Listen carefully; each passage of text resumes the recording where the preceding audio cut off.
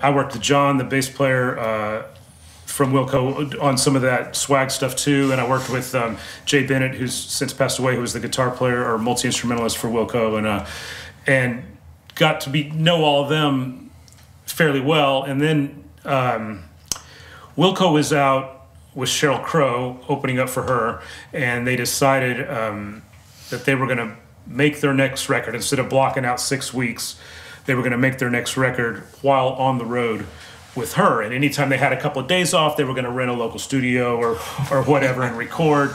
And they had a few days off in Nashville, and Ken was suggested to the band, hey, my friend Russ has a studio, the White House, that would be a great place for us to record.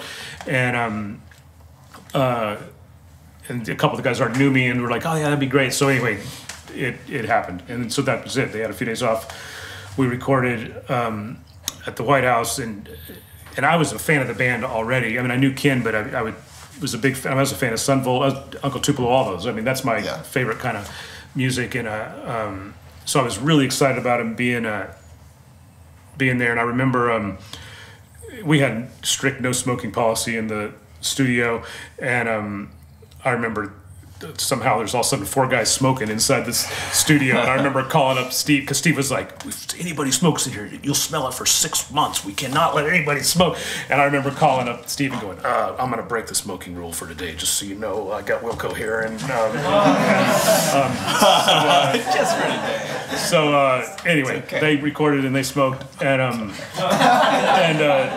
but then we did several songs.